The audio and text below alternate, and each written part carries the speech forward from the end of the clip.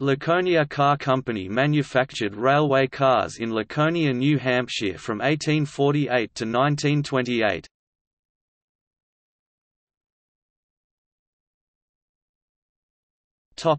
History.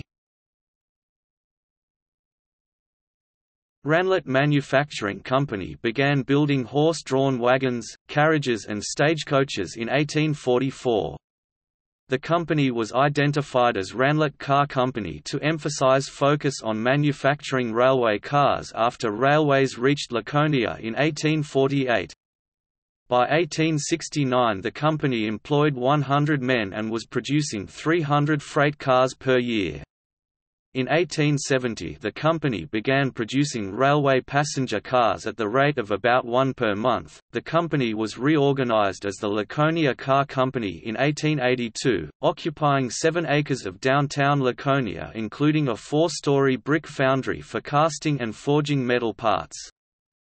Some parts were used for wooden cars assembled in nearby shops, while other parts were sold to railways and other car manufacturers building or repairing wooden cars.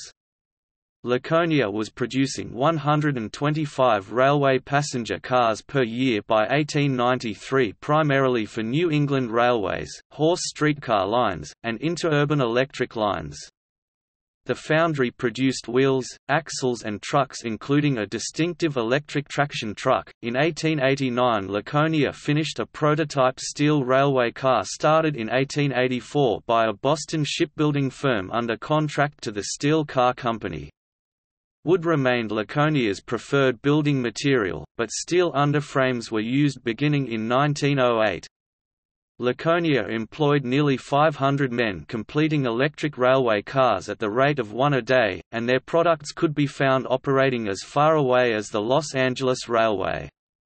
Employment increased to 1,000 workers by 1912, but focus on electric railway cars made the company uncompetitive for conventional railway vehicles as electric railway riders began using automobiles, and 1914 was the last year of profitable operation for the company. Production shifted to conventional baggage, mail and express cars, and a final order for 10 cars was completed for the Boston Elevated Railway in 1923. Production shifted to plywood motorboats before the company closed in 1928.